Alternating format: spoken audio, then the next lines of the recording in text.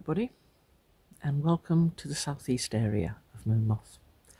So I'm sitting here, you can see, on my little perch of little stump of moss. I am sitting on a plastic bag.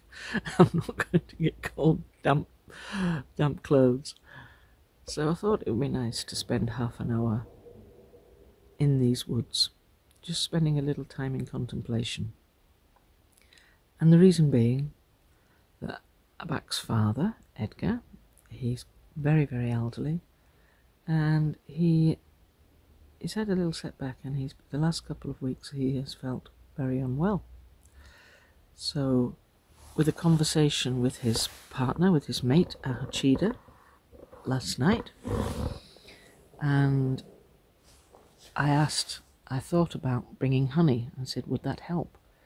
I'm thinking, well, the comb has got some immunity, quite a lot of natural immunity in it, and the the honey is full of sugar and energy.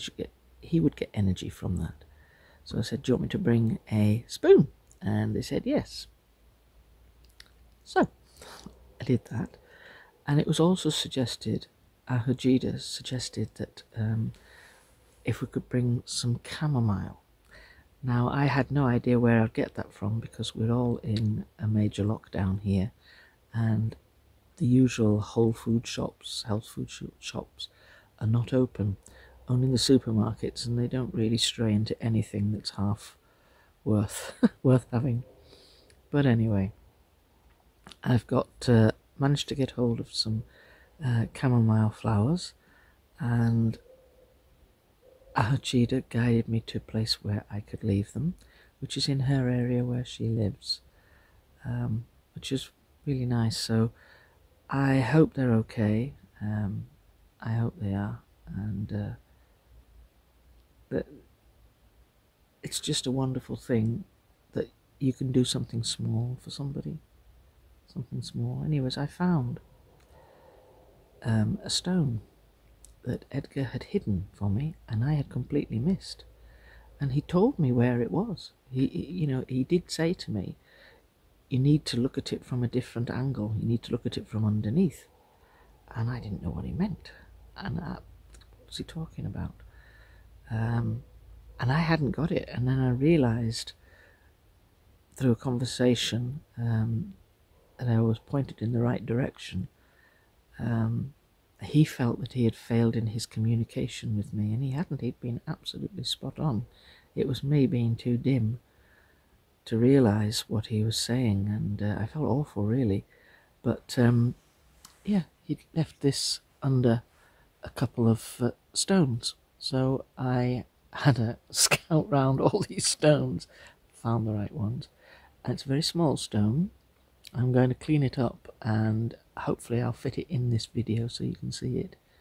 But it's full of tiny faces, all their faces, all almost as if they're etched, and they're tiny. I can see them. It's beautiful. Must have taken hours of work. I don't know how they do it, but anyways, it's a very precious thing, and I'll fit it into this video so you can see it. I'm just scanning as we're talking, because I can see all sorts of imagery going on behind me, so this is why I'm moving around like this. So that was the main reason why I came today, was to bring something for Edgar.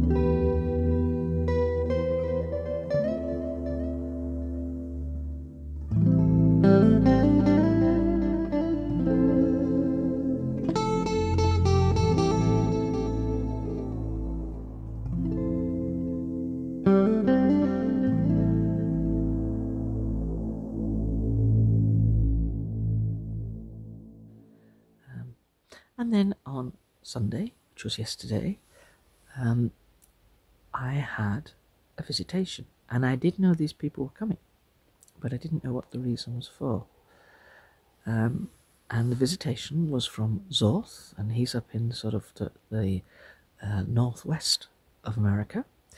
Anku, who is in the sort of southeast, middle to southeast area, and then Jakut, who is in the northeast area. And I think Jakut's area covers mainland America rather than the country. I think it includes like Canada and that area. Anyway, they came along with Abaq. I was very aware of their presence, and Zorth had one or two things he wanted to ask me. I was happy in what I was doing and all of this. It was absolutely amazing. And he's a very easy, jovial chap to talk to. And Jakut, Anku and Abaq stayed very, very quietly in the background.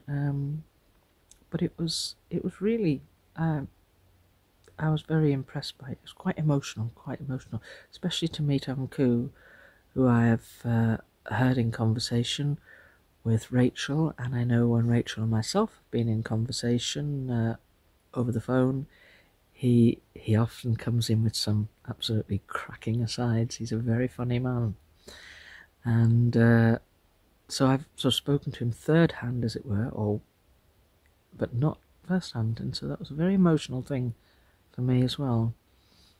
And to have Abaq be confident enough in that I'm doing what I'm doing and I'm doing it okay, that he would present it to Zorth and Anku and Jakut. So that was, I was very pleased that they'd done that. It's a rare honour, believe me, it's a rare honour. So I found myself quite emotional yesterday. So that's my story today, and I hope everybody has had a good day.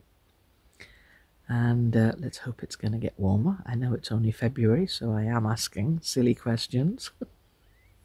But it's freezing. I'm just so glad I've got my coffee with me. Okay, we'll leave it there for now, and take it easy, folks. And when you say your prayers, just remember Edgar. It just needs a little help along the way. Okay. Bye for now, folks. Bye.